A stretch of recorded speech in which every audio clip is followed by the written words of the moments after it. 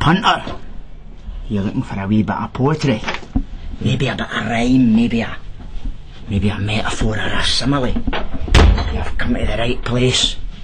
Don't be shy. Come on in. The room of the rising sun. It's busy right now. Room 69, there's a punter in there. What do you like, eh? What do you like? Do you like your poetry long, or do you like your poetry fast and quick? We've got something for all tastes. Look at this. Comments. Hundreds of them for happy punters. We've been in the papers. Come on downstairs, son. Don't be shy. Is it your first time, or are you a poetry brothel virgin? Come in. We'll change that. Christopher! Are you ready, son? This new punter, he's not been before. Tell him about it, Christopher. Tell him. Good evening, sir. The Poetry Brothel. Well, the world's first Poetry Brothel.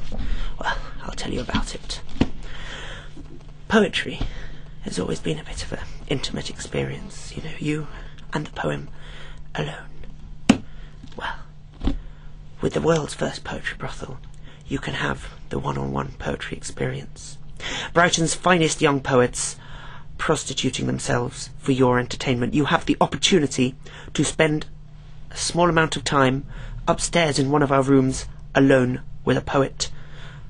Enjoy some intimate poetry. It really is an experience you're not going to forget. I think that just about covers it, Christopher. Now, we don't usually do this, but since you're a special punter, Christopher, how about a free poem for the gentleman? A free poem for the gentleman? Goodness me. Well, I imagine so. Just give me a moment. Come on, Chris, the man's waiting. Okay, put me a punter's outside. Right, okay, I shall give you a poem. This poem is called Lines Written for a Beautiful Girl with a Glass Eye.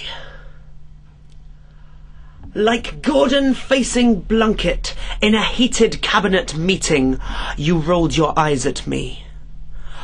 I lowered my eyebrows, one at a time, leant forwards and rolled them back. School was never going to be a kingdom of the blind. You were envious of the kid with the hair lip, as she came off better than you. So when you turned 18, we all clubbed together and got you one. You came around from the operation looking puzzled as we shouted, "Surprise!"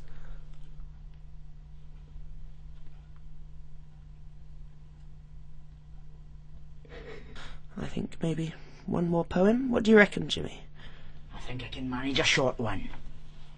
Now, as you can probably see, before I became the master of this brothel, I was a school teacher. However, the conditions in schools were dirty and filthy, and the pay was poor. My first poem for you today is going to be about my recollections of life as a school teacher. This is called Scenes from a Midlands Classroom, Volume 1, Poem number 17. Pizza. Today we are making pizzas. All the kids have got big, sharp knives. Tom looks at me. Sir, he says, if I stab you with this knife, I'll be famous in this school.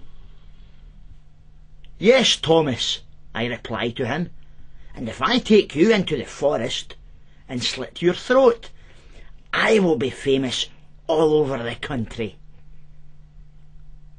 That shuts Tom up for 5 minutes.